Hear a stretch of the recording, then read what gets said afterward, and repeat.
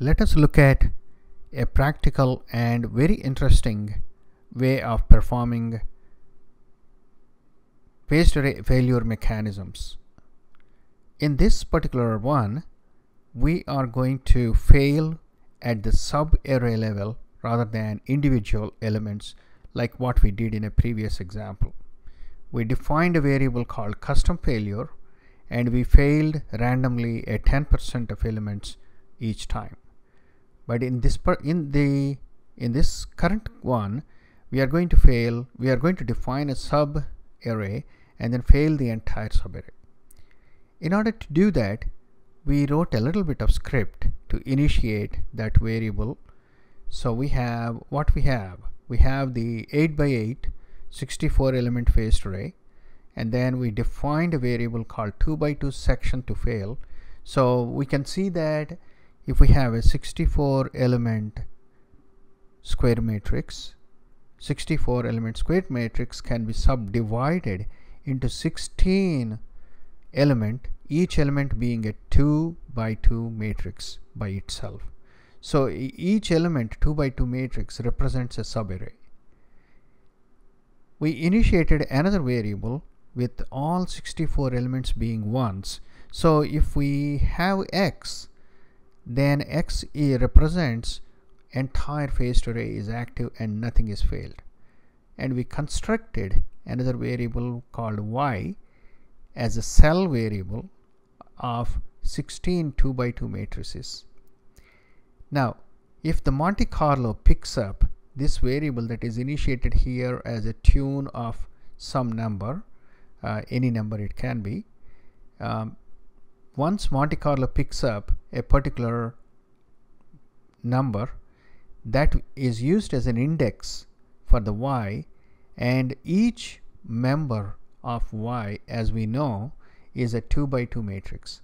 So we are going to equate that 2x2 matrix to a 2x2 zeros matrix. That means this sub-array, all the elements in this sub-array have failed and the entire sub-array has failed. From that we constructed a custom failures by reshaping the cell to mat as a 64 element, one single matrix. So if we go into the Monte Carlo and then look at the variable, what we have here is the 2x2 subsection, 2x2 subsection to fail, or 2x2 section to fail, and the discrete list of probabilities that we chose are from 1 to 16. The list is 1 to 16 and the probabilities of each one of them are 100%.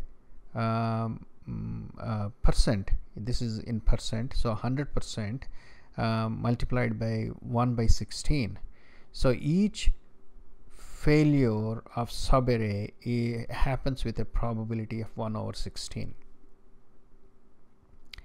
Once we have done this setup, all that we have to do is to perform the Monte Carlo simulation using that variable. So as we can see here, what it does is it will be picking up an index between 1 and 16. Each time it picks up an index, it goes and then it makes the zeros of that particular subarray, all of them zeros, so the entire subarray is failed, and then it starts finding the far field pattern for that. So in this process, we may or may not have exhausted all the 16 failure mechanisms that can happen in this array. But if we run a more number of Monte Carlo simulations, certainly we can capture all 16 failure mechanisms. So here if we see, we have in round 5, 12, 15, 16, 17, 20, 21, it found a particular subarray failing, and then that particular subarray is causing a lot of problem by raising its levels, this side lobe levels, quite well.